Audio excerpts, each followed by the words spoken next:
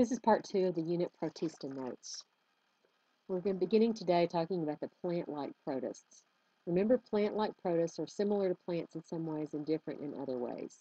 They're similar because they do require chlorophyll to do photosynthesis. They also have some other pigments present, which we'll talk about in a few minutes. They have cell walls made of cellulose, but they don't have other things that plants have, like special tissues and roots, stems, and leaves, so they're definitely not plants. They're important for a number of reasons. One reason they're important is because of the amount of oxygen they add to the atmosphere. They probably add more oxygen than all the rest of the trees and everything else on the earth combined. The phytoplankton are also the base of aquatic and marine food chains. They are everything that you eat from the ocean. Usually, if you trace back to the beginning where they got their food, it was from the phytoplankton, which are kind of like the grass of the sea. There are unicellular algae, which includes a number of different kinds of organisms we'll talk about, as well as multicellular algae like the kelp and the seaweeds.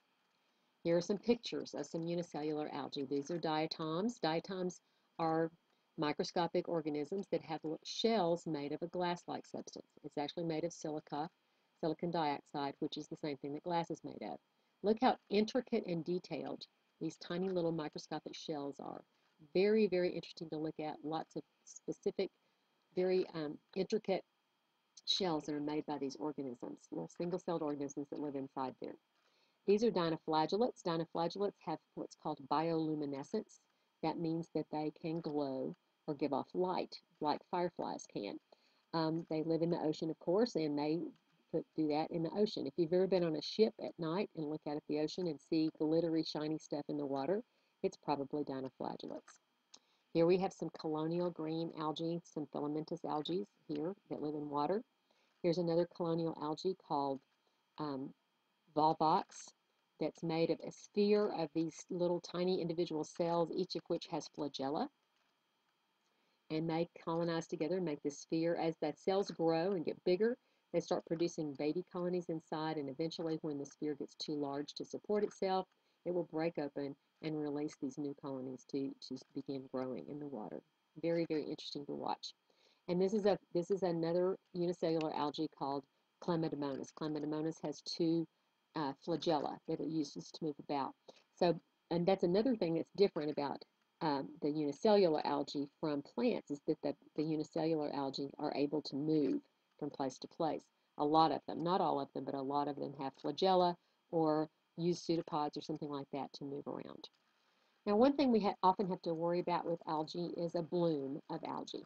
This is a rapid overgrowth of algae due to the presence of organic material in the water, usually increased by an increase of nitrogen from either fertilizer runoff or accidental release of untreated sewage in the water. Just like the nitrogen in the fertilizer that you put on your yard in the springtime makes the grass get greener and grow faster, so does the nitrogen compounds added to the water accidentally or on purpose increase the growth of algae. So if you see a pond that has a big overgrowth of green stuff all over the surface of it, chances are there's been a lot of nitrogen added to the water for some reason or another. This can be harmful because as they grow and continue to populate, they end up using up all the oxygen in the water, which depletes the oxygen for the other animals living in the water, namely the fish that might live in there. And so that will cause a lot of fish death, which is not fun. The picture that shows here is something called a red tide. This is a bloom, but it's a bloom of dinoflagellates. And they produce, when they die, a toxin in the water that kills the fish and makes the foods that you get from the water toxic to eat. So not only does it kill the fish, it also could make you sick as well. Whenever there's a red tide in an area, they put out warnings to keep people out of the water because it can be harmful to you.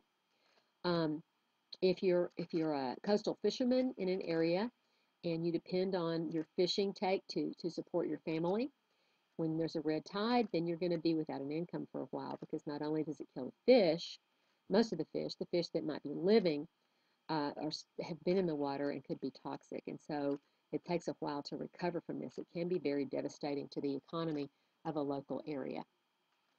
Multicellular algae look a lot more like plants than the unicellular algae do, but they don't have any vascular tissues or true roots or stems or leaves like plants do. There are three main categories of multicellular algae: the green algae, the red algae, and the brown algae.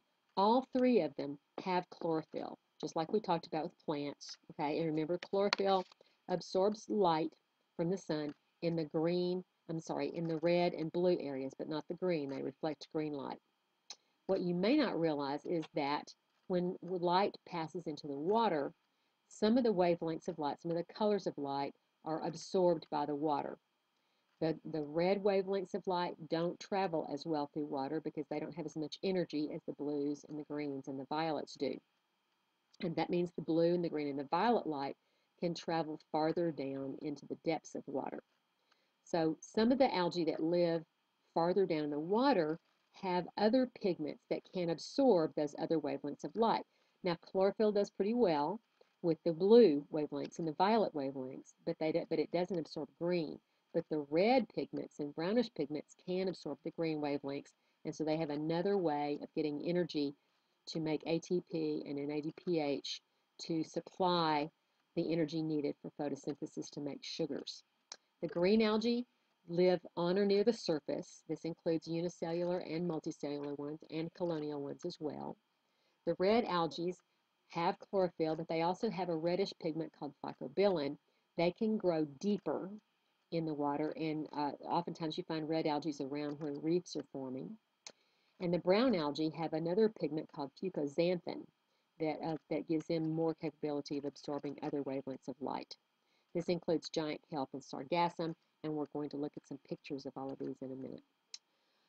The red algae here, this is a picture of red algae, and they are very, very red. Okay, so remember how green reflects the green light and doesn't absorb it, so the red reflects the red light that might penetrate that far, but it can absorb the green. And that's really important because the green wavelengths of light can then be used to power photosynthesis. This is a green algae, a green multicellular algae called ulva, which is also called sea lettuce. And it looks a lot like leaf lettuce, but the leaves are really, really thin compared to what lettuce is. You can almost see through them. This is giant kelp, and this is sargassum. If you've ever been to the beach down at Galveston, this stuff often washes up on the beach. And notice the little ball areas here. These are air bladders. Here are some more on the kelp. These have air in them, and they help keep the seaweed afloat in the water. Now, algae can be used for a lot of different things. It can be used for food, both for animals and for humans. If you eat sushi, then you have had seaweed. There are a number of other preparations that have various kinds of algae in them. There are also a number of extracts that are removed from various algae products and used for a number of different things. Thickeners for ice cream and other foods come from algae extracts. The agar that we use in lab to grow bacteria comes from an algae extract. So there are lots of different products, whether you're aware of it or not, that use products from algae in them. Now, algae and other kinds of organisms, including fungi and plants and even some animals, undergo something called alternation of generations. This is an alternation between haploid and diploid generations, and it cycles back and forth between one thing and the next. Remember, when we talked about genetics, we talked about the fact that all of your body cells are diploid, having two copies of all the chromosomes, and your gametes or sex cells are haploid, having only one copy of the chromosomes. It's a little bit different in these kinds of organisms. There are two phases of the life cycle. The sporophyte is the diploid phase. Notice it's diploid. 2N means diploid, okay? And some of the cells of the sporophyte undergo meiosis, reduction, cell division, to produce spores, which are haploid. These spores, shown here as plus and minus, sometimes referred to as male and female, although they're not really male and female, they're just different mating types. The spores grow into a generation called the gametophyte. And the gametophyte, although it looks a lot like the sporophyte, is also haploid. Every cell in this organism is haploid. The cells are produced the spores are produced from meiosis, but these cells are produced from mitosis, as are the gametes that can be produced by the gametophytes. The gametes are produced by mitosis from the gametophyte, But when the gametes fuse together, they form a zygote that is diploid. Now, in your Protista packet, there is a page that has a life cycle of ova. It's a little bit different than this diagram. This diagram is basically upside down compared to the diagram that was in your packet. And I want you to write the names of the different parts, the sporophyte, which is at the top of yours rather than the bottom, meiosis, which produces the spores. The spores are haploid. The other two plants that are shown in the middle and the bottom are the gametophytes. You can label them plus and minus if you want to, are male and female. It doesn't really matter. Mitosis produces the gametes, which are also haploid, which fuse together to make the diploid zygote. I'm not going to hold you responsible for all the details of the life cycle, but you do need to realize that there is an alternation back and forth between the sporophyte or the spore-bearing plant and the gametophyte or the gamete-bearing plant, and that meiosis produces the spores, but the gametes and the gametophyte are produced by mitosis. Lichens are a symbiotic association between a fungus and an algae. These are really unique organisms, they're systems. They can live even on bare rock. In our part of the country, we usually find them on trees rather than on rocks. But they're very hardy, can stand a lot of different things. Because they can grow on rock, they actually contribute to the formation of soil.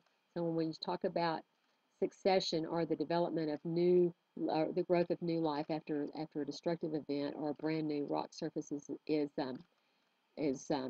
opened up, they assist in soil formation because the fungi part, which provides an attachment point and a collection of water, also secrete enzymes that can help break down the rock.